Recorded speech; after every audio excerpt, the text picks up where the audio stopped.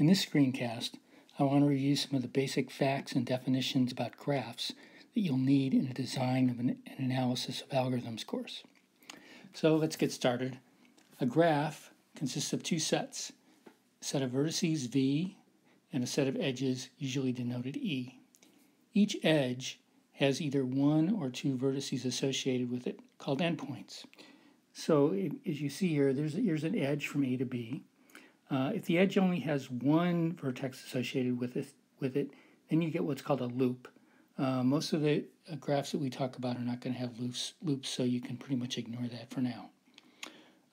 One thing about graphs that can be a little confusing when you're first learning about them is that the pictures really can be misleading. What matters really is only what the edges connect, not the geometry of the picture. So for example, in this picture, these edges cross. That doesn't really mean anything. That's irrelevant. You could draw the picture where the edge from between A and C goes around. So you have to be careful whenever you're trying to draw conclusions from looking at the pictures. But they are very helpful in lots of cases in terms of developing your intuition. Just remember that the geometry of the picture might not reflect what's actually going on in the graph. Most of the graphs that we'll talk about will be simple graphs. That is, each edge connects two different vertices. You won't get another edge, say, from B to C besides this edge, and you won't get loops. There are two basic types of graphs that we're going to be dealing with, directed graphs and undirected graphs. Undirected graphs are actually the easiest to usually work with. There's no direction associated with the edges. Thus, you can talk about this particular edge as being an edge from V1 to V2, or from going from V2 to V1. Or really the way to say it is it's just an edge between V1 and V2. The second kind of graphs are where the edges have direction, in which case the pair of vertices is considered to be ordered. It's an ordered pair of vertices, and you talk about the edge from, say, V1 to V2. So here's just some basic terminology. I'm sure you've all seen this someplace before. An edge is called incident to the two vertices that make up its endpoints, and E is said to connect U and V. Two vertices with an edge between them are called adjacent, or neighbors to each other. The degree of a vertex in an undirected graph is the number of edges incident to it. Except if you have loops, then it contributes 2 to the degree of that vertex. We're not going to worry too much actually about the degree of a vertex in undirected graphs. We'll be more concerned with in directed graphs where you have the distinction between in degrees and out degrees. So in a directed graph, the in degree of a vertex is the number of edges where V is the end vertex. In other words, it's the number of vertices coming in to V, hence the name in degree. And the out degree is the number of edges for which V is the start vertex. It's the number of edges that are going out from V. In order to use graphs effectively and solve problems with them, we're going to have to represent them inside the computer. There are a couple of different ways to do that, but any way to represent the graphs in the computer, we're going to need a couple of things. We're going to need something to represent a list of the vertices, and someplace we're going to have a list of the edges. And those lists all have to be set up in such a way that there's a linkage between the vertices and the edges. But we'll see that in some specific examples. The point here is that we're going to be concerned with the size of the problem. And what that's going to, for many of the problems we're going to be working with when we try to analyze their performance. So in the case of a graph, if we're working with the graph, the size is going to be some function of the number of vertices and some number of the function of the number of edges. And in most books and papers, and we will do the same thing here, the number of vertices, that's represented that way, will be denoted, or the cardinality of the number of vertices is represented by n, and the cardinality of the edges is represented by m. In most of the graph algorithms, their performance or their computational complexity is going to depend either on the number of vertices or the number of edges, or in lots of cases, both the number of vertices and the number of edges. So the first representation will review is the adjacency list. And the idea here is that you basically, it's what it sounds like. For each vertex, you're going to put the adjacent vertices on some list and associated with that vertex.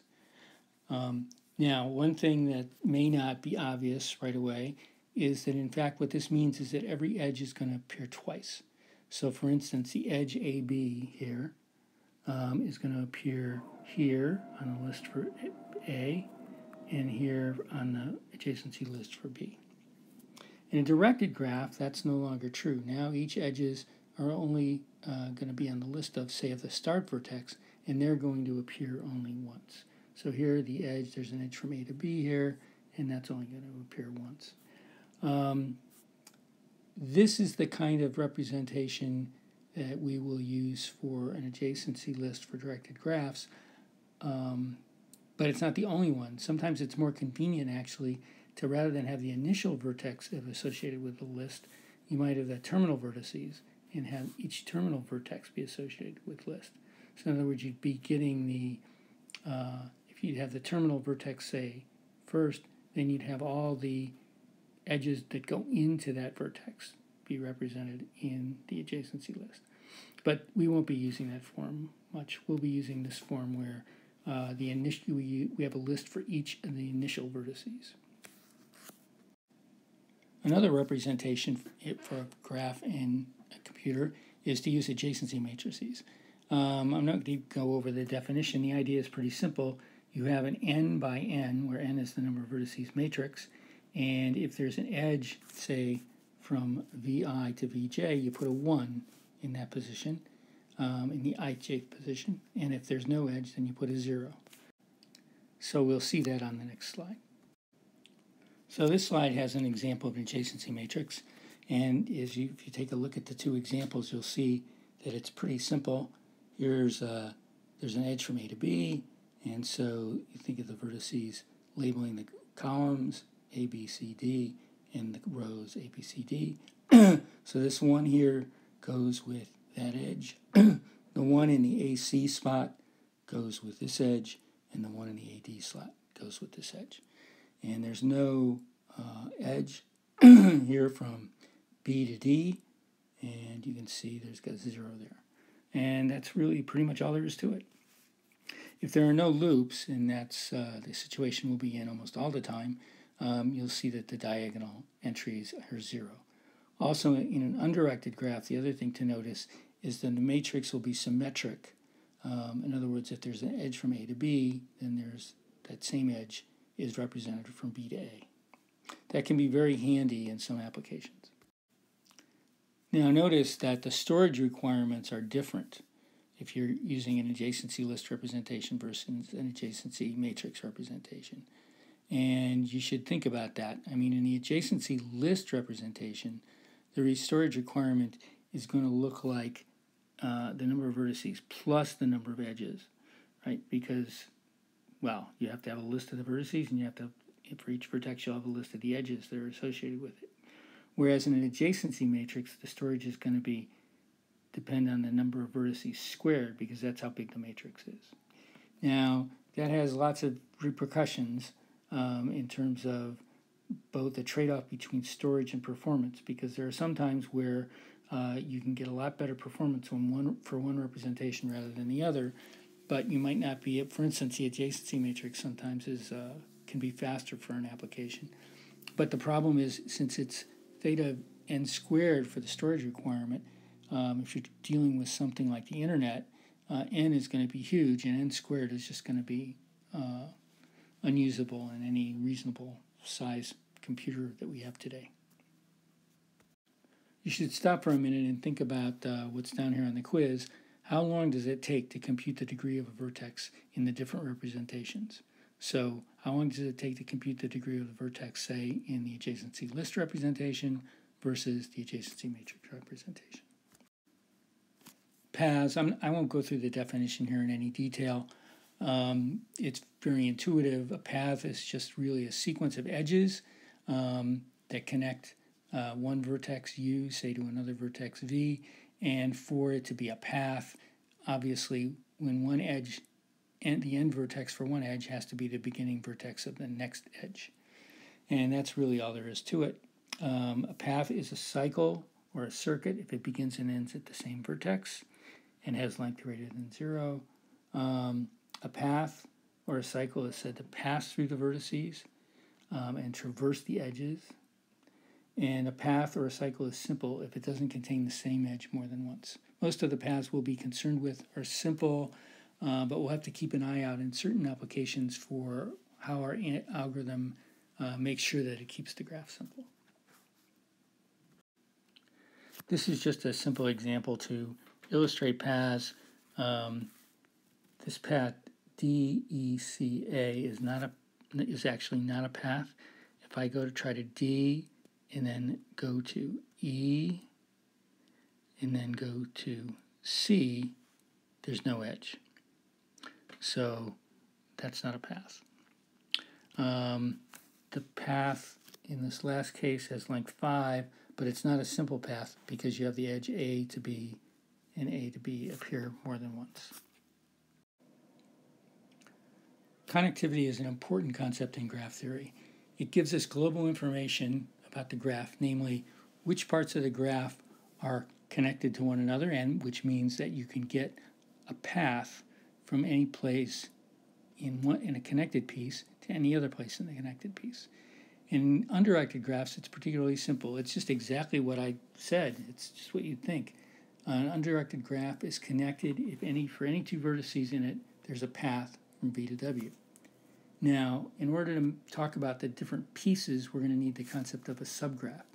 So G has a subgraph H with vertices denoted by U and edges denoted by F. It's if H is a graph such that U is contained in V and E is contained in F. Now note, H has to be a graph. That is, the edges in F must connect vertices in U. You can't take an edge out of E and put it into F that doesn't, its corresponding vertices have to also be in U. So now we can talk about connected components. Again, this is just for undirected graphs. A connected component is a subgraph that's not a proper subgraph of any other connected subgraph. Okay, so you want a connected subgraph that's as big as possible. That's all that's saying. And a graph that is not connected, if G itself is not connected, then it has two or more connected components that are disjoint. And G will be their union. So here's an example of a graph H that's made up of three different components, H1, H2, and H3. Now this is pretty intuitive. Now when we get to directed graphs on the next slide, you'll see that life is a little more complex. So in a directed graph, that's called strongly connected if there's a path for a pair of vertices A and B, and there's also a path from B to A for any pair of vertices in the graph. So in other words, you can go in either direction. You can always go from A to B or B to A in the graph. Now, in lots of directed graphs, they're not going to be strongly connected. And so we'll have a sort of a fallback position, which can be helpful in certain situations. And that's when a directed graph is weakly connected. And that's if there's a path between every two vertices in the underlying undirected graph. So we just take every edge and replace it by an undirected edge, effectively doubling, in most situations, doubling the number of edges, because remember, every edge in an undirected graph really represents two edges going in the opposite directions. So in this slide, we give you an example of a strongly connected graph. Here it is, G. And one thing you'll notice, I've got these edges that allow me to go around in this cycle. Okay? And that clearly says I can go from A to B to D, say A to D, and then I can go from D back to A. So because there's a cycle, I can get from any vertex on the cycle to any other vertex on the cycle. So that's, a cycle is always going to be in the same strongly connected component. In this cycle, okay, I can also go between any of those vertices, and notice it's got two vertices in common with the other cycle. So the whole thing is going to be strongly connected. If I want to go from A to C, I can just go like that, or C back to A, I can just go like that. Okay, but H is not strongly connected.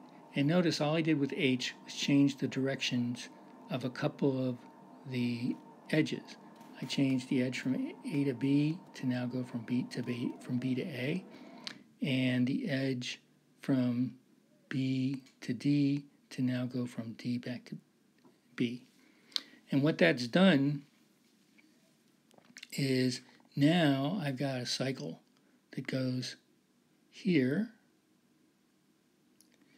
Okay, so that's going to be a strongly connected component. But now, I can go from D to A, but I can't go back. There's no way to go back because there's no edge coming out from A. So since there's no edge coming out from A, I know A has to be all by itself as a strongly connected component, and the same goes for C.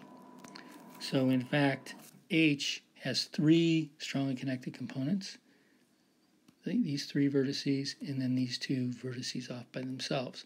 Notice that now if I take the union of those three strongly connected components, I don't get the entire graph. I don't get these two edges that are going that direction. So now we have to use our idea of a subgraph in a pretty meaningful way.